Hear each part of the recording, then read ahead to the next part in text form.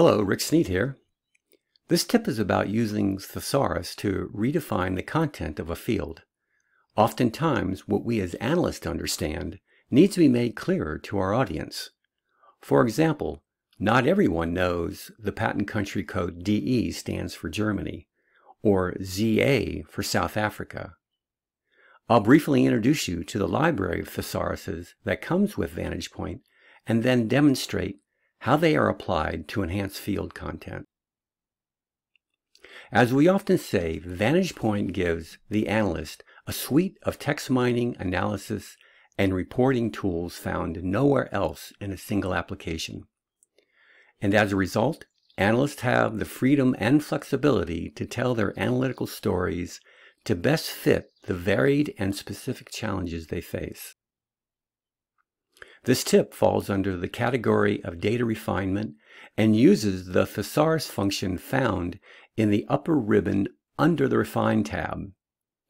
In general, Thesauruses are key to data refinement when it comes to allowing the analyst to build their analysis based on their terms.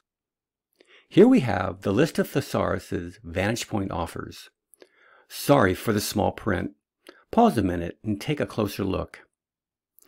While VantagePoint offers a variety of ways to apply Thesauruses, the three key groupings are related to the more common uses.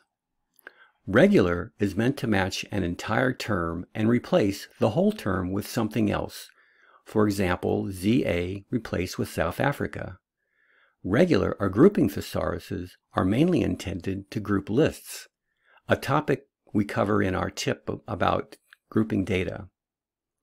Find and replace Thesauruses matches a part of a term and replaces just that part.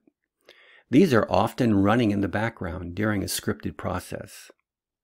We're going to demonstrate with two of them, patent country and IPC subclass definitions. Now let's take a look. Here we see the summary sheet of the dental composition sample file. Let's use the handy Type to Filter feature and quickly locate the country fields.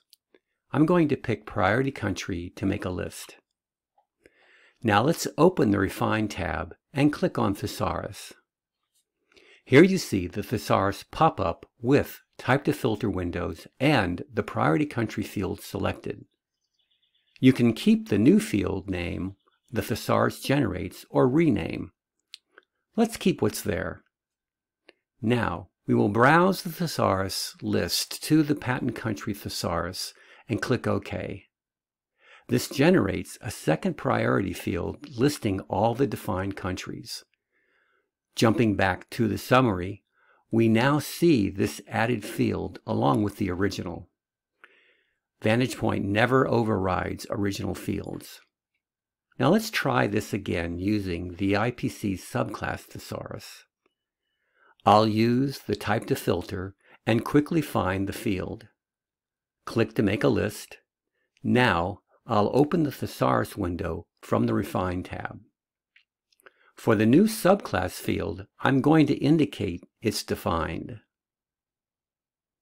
Next, I'll open the Thesaurus list and Type to Filter with the term subclass. Click, and there you have it. As you can see, Thesaurus are useful time savers. We cover their many uses throughout our VantagePoint tips. Thank you for taking the time to learn more about VantagePoint. We hope you found it time well spent. Here is our email for those of you who have further questions. Goodbye.